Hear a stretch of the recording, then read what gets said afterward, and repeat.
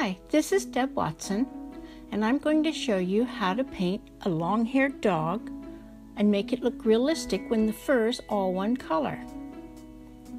I'm going to start out by showing you the colors we're using. We're using a limited palette and mixing some of these colors to make all the colors we'll need to paint the dog. I mix my own black with the ultramarine blue and the burnt sienna. I'm also mixing ultramarine blue and the red to make a violet. The dog is mostly a yellow-orange color, and violet is the complement of yellow. So adding violet to any of these dog colors will make them darker and richer.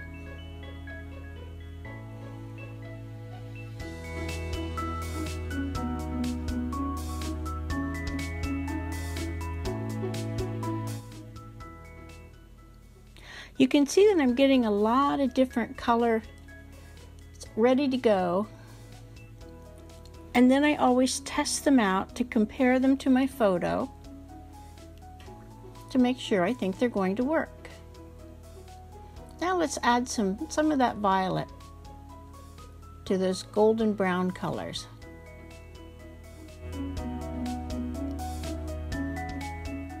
You can see that it gives you a nice rich dark brown. It's a very warm dark. If you want a cooler dark, you can take that black mixture and mix that with some of your regular dog colors, and that'll give you a cooler dark.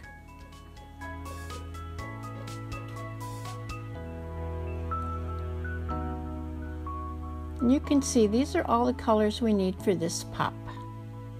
In order to see where the lights and darks are, a black and white copy may help you.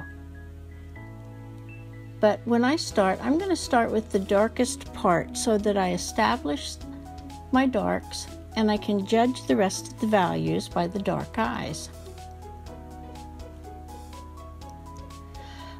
Watercolors tend to look a lot darker than they're going to dry. They dry very light.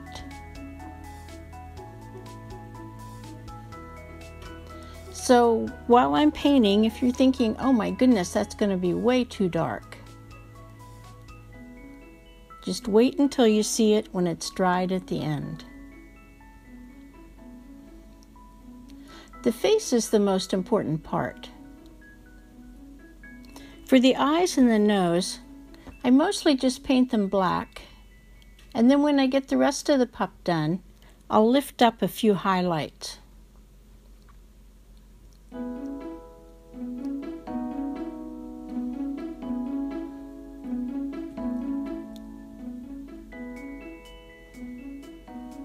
So I'm starting with the face is really the focal point.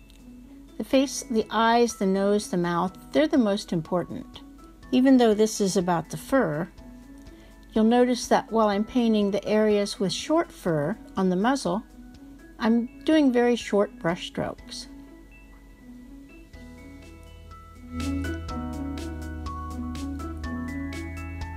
I'm using a size 6 brush. This is a pretty small little dog portrait.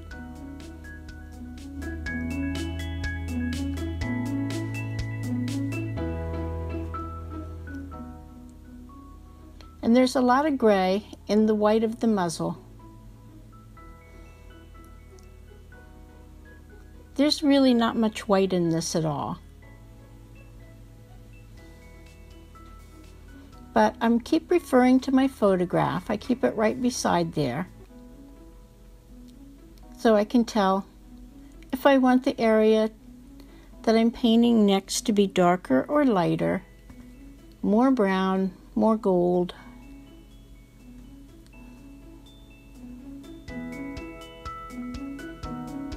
And having a clear view of what I want to do makes it a lot easier. Now I'm moving on to the long fur areas, and I'm going to be using some much longer brush strokes.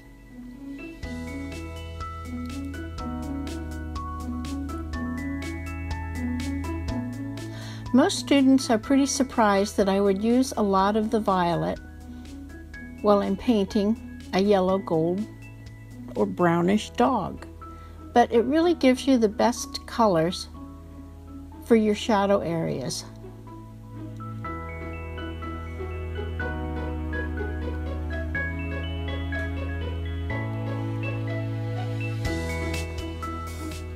This pup has beautiful eyes.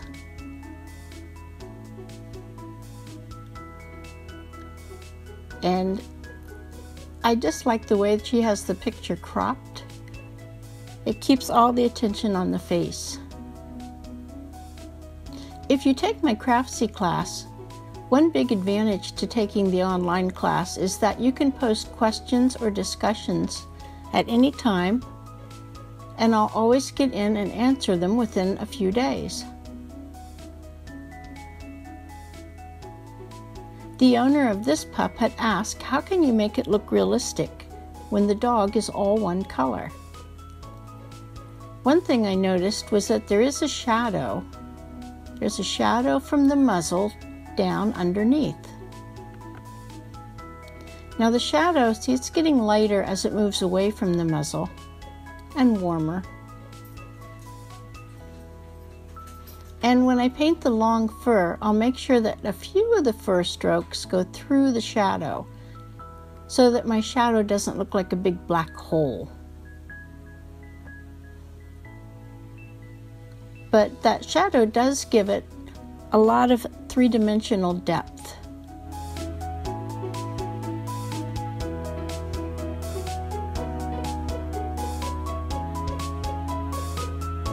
So I hope that helps answer the question of how to make realistic fur when it's all one color.